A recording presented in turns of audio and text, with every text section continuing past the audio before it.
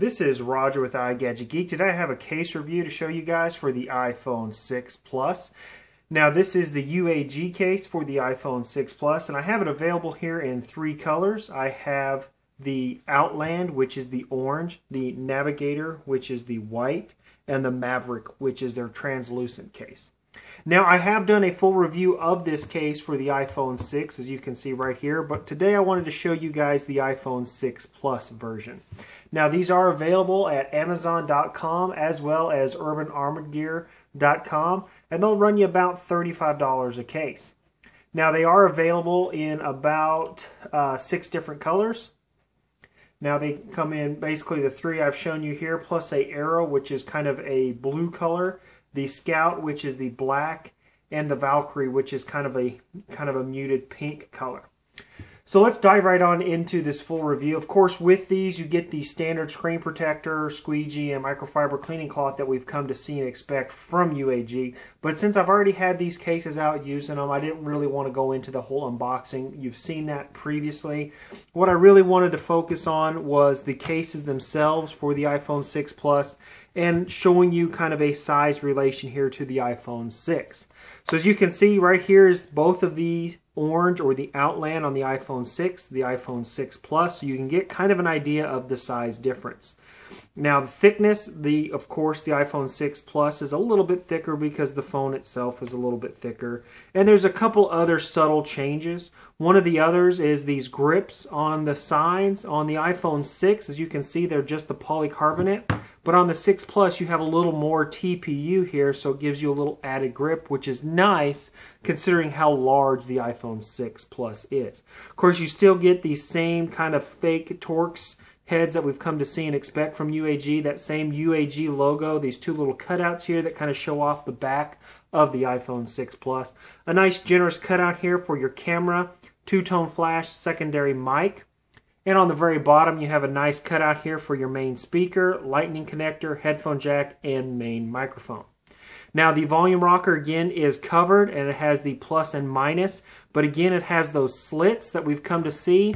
And I have the clear one here so you can really kind of get an idea of these slits. So if you look right here, I'm going to zoom in. Right here on the plus and minus, just like we've come to see and expect from UAG, these covered buttons, the way they've designed them, they're very responsive, very easy to push. You get a great tactile feedback. And of course the silent switch, very easy to get your finger in there to activate that silent switch. Along the top there is nothing. On the opposite side here, of course, you have a covered sleep-wake power button, again with that notch on the bottom. Makes it very responsive, very easy to get in there and actually have that great tactile feedback with a covered button. So you get the protection of a covered button, but you get kind of the responsiveness and the feel of a button that has not been covered. And of course you get a nice generous lay on the table.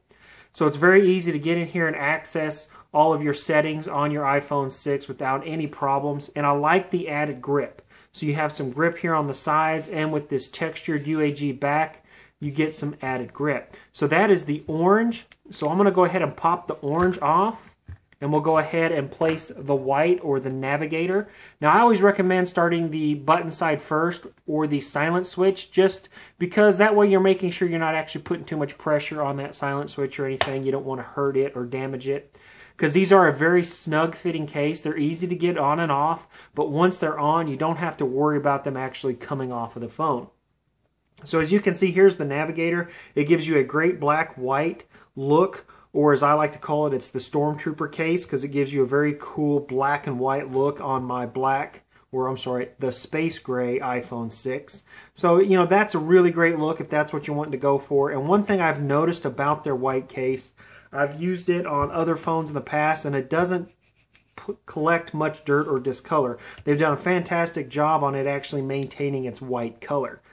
Now, one of the new cases, now I haven't used one of these too much. This is the Navigator.